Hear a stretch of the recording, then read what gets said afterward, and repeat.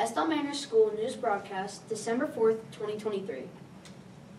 Good morning, Estill Manor School. My name is Charlotte. And my name is Cole. Today is Monday, December 4th. Let's go to Gianna with the flag salute.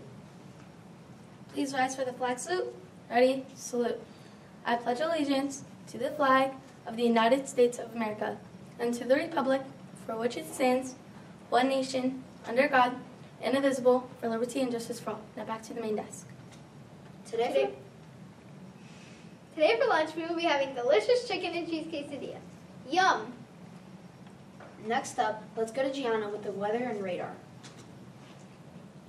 Today, Monday, December 4th, has a high of 55 and a low of 33. Tuesday, December 5th, has a high of 48 and a low of 29. Wednesday, December 6th, has a high of 45 and a low of 28. Wow, looks like there's a lot of rain today. Now back to the main desk.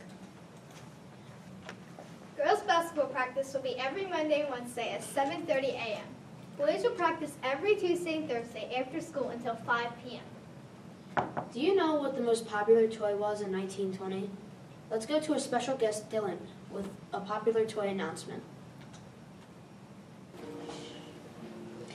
Hi, my name is Dylan. I'm reporting on the top 10 toy list. Did you know that in 1920, Raggedy Ann doll was the #1 toy? She is so beautiful. I love her. Thanks, Dylan. Do you have a Raggedy Ann doll at home? There will be drama practice today after school until 5:30. In the words of Glinda, are you a good witch or a bad witch? Are you on the talent show? There will be rehearsal Wednesday and Thursday after school until 5:30. The main production will be Friday at 6 p.m. in the gym.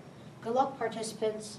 On Wednesday at City Hall, we will have the annual tree lighting ceremony starting at 6 p.m. Our school choir will be singing and everyone is encouraged to stop over and see them. Start thinking about how to decorate your classroom door for this holiday season. Decorating will begin December 6th. I'm excited for the holiday festivities to begin. Now, let's head to the North Pole and check out Santa's live reindeer camp. Check out Comet, he's looking strong. And is that an alpaca? Wow! The Yearbook Club will have a meeting at 8 a.m. on Thursday. Teachers and staff, please share your pictures with Mrs. Van Goden. Fun fact of the day, the largest amount of ice cream scoops on a cone was 21. That's a lot of ice cream. Next up, joke of the day. Why does Santa use reindeer to pull his sleigh? Why? Because moose can't fly, silly. Ha ha ha!